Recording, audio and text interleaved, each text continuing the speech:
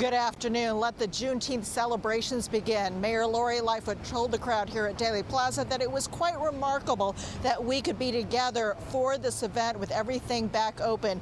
Juneteenth is a paid Cook County holiday for the first time in the city of Chicago, and the state of Illinois will soon follow. The Juneteenth flag now flies in Daley Plaza next to the Pride flag and the American flag. The red, white, and blue represent the contributions of Black Americans to this country. The Lone Star is for the Lone Star State, where slavery came to an end.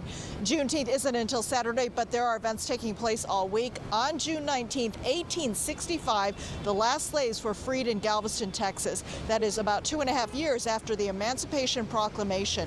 It has taken on added significance following George Floyd's death. Mayor Lightfoot announced that next year, Juneteenth will be a city holiday.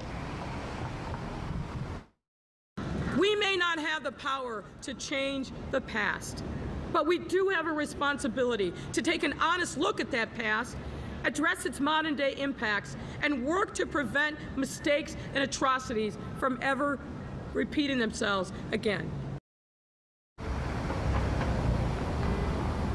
Now, last year, Mayor Lori Lightfoot said that the city could not afford to make Juneteenth a holiday during the pandemic, but that is going to change next year. 46 states have made Juneteenth state holidays.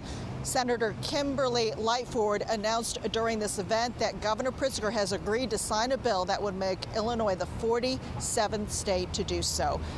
Outside Daley Plaza in the Loop, Judy Wang, WGN News.